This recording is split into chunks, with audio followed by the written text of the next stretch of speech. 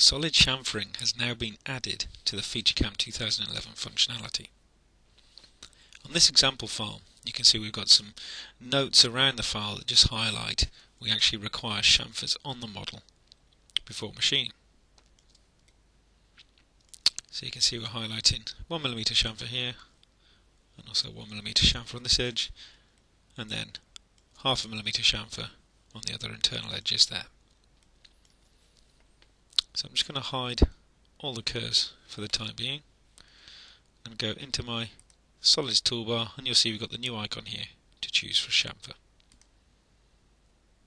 So I'm going to select the chamfer option, and I'm going to choose my edges.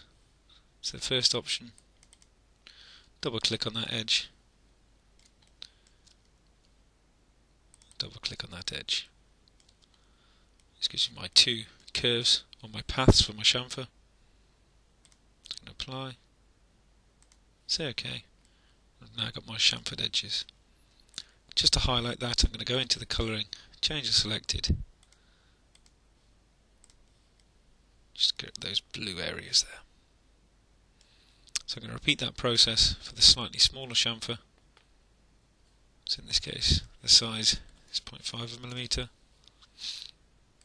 and I'm going to choose my edges from my model again. Select that edge there,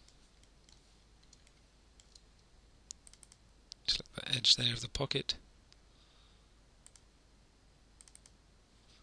and select the edge around the outside as well.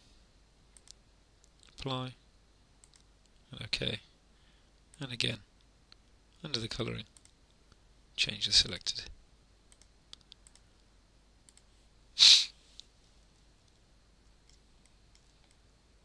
So I now have my edges created with all the chamfers.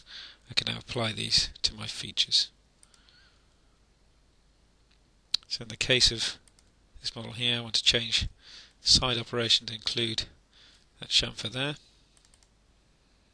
So I'm just going to say, here's my chamfer between this face and this edge here. Say OK.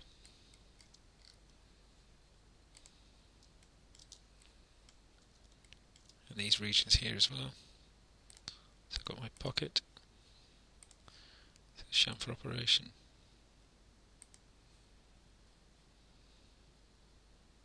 say OK,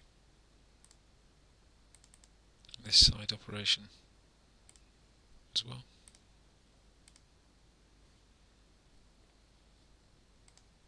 Say OK. So I've now created all my chamfer operations. I just need to change my tool selection to my tools. Just check my results just to make sure I have tools selected, which I do.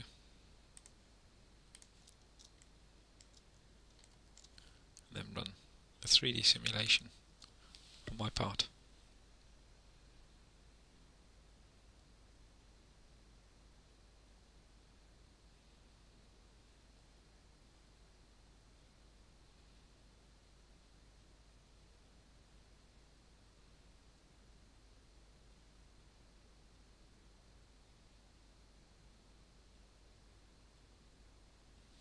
There's my two chamfers and my model finished.